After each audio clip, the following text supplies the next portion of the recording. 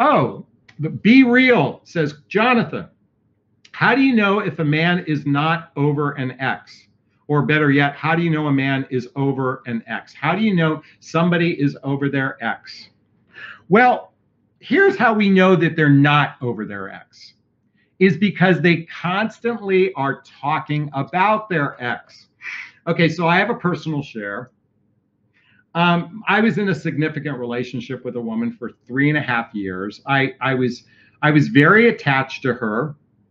I felt like it was love. And I say felt like it was love because I don't think I was really in a good place when I met her. So I was experiencing love attachment and maybe not true love. Now, let me just say this. I did treat her like I loved her from that perspective. I thought I was healthy, but I really wasn't. Okay.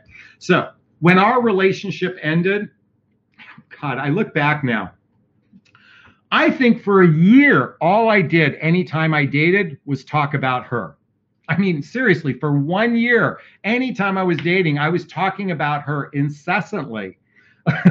Now, I had a couple women who liked me enough to want to see me even in my dysfunction here. But I mean, the thing is, if they're constantly talking about their ex, maybe they're talking about how the ex hurt them emotionally. Maybe they're throwing their ex under the bus.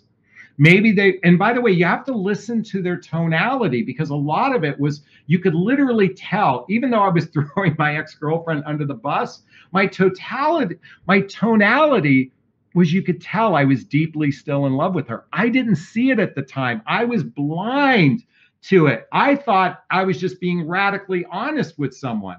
And the truth is, I was being radically honest. What was underneath the radical honesty was actually attachment, was I wasn't over her. So sure enough, what happened was we got back together. That lasted for a few months. We broke up again. That lasted for a few months. We got back together, and that lasted for about 6 months. All of this happened within a 6-year period of time. I can't remember. The second time I think we were together 5 or 6 months, and the last time was 6 or 7 months, something like 7, 8 months, something like that. And then finally, actually how I got over her was she met someone rather quickly. They began a relationship, and it basically forced me to get over my ex. I think I was going to be hung up for another year after that. So the fact that she met someone quickly, I'm actually grateful she met David. My ex-girlfriend met David. Actually, since she and I are family to one another now, I'm family to him. He and I play golf together on occasion.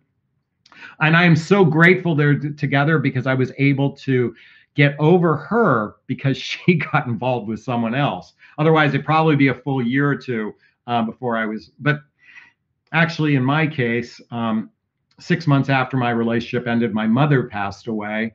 And then 6 months after that, Connor passed away. There's a picture of Connor. Isn't he cute there? Aw.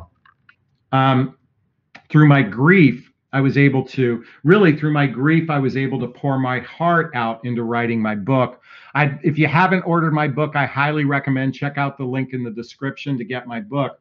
It was through that cathartic experience that I was not only able to lean into the deeper meaning of love in myself, but I was able to let go of a relationship. While she's a fantastic person, we just weren't meant to go the distance. And so, coming back to your question, it's if a guy talks about his ex incessantly, that's a good clue. He's not over his ex.